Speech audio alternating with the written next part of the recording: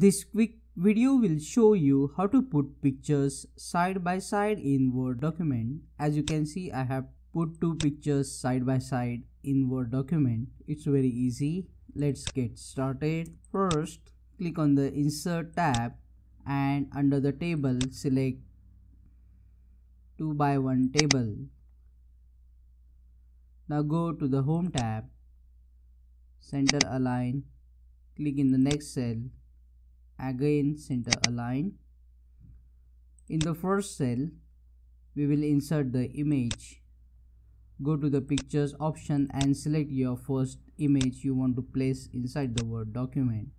If the size is too large, just click or double click on the image and you can specify the height and width of the image from here. Let's say I will say 7 by 7 roughly. Now click inside the next cell, go up to the Insert tab and select the second picture of your choice and resize this picture as well. Now we need to remove this outer border. To remove it, click on this small symbol to select everything. Then right click and go to the table properties.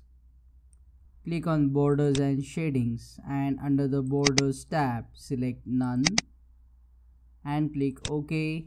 Now if you want to remove this table completely and want this side by side images as only one picture, then click on this symbol to select everything. Copy, go to the paste drop down and select paste as picture. Now this is one picture, and if you want to crop the outer white area, click on the format picture and under the crop drop down select the option crop. Select the region of your interest and click outside the image in Word document to crop it.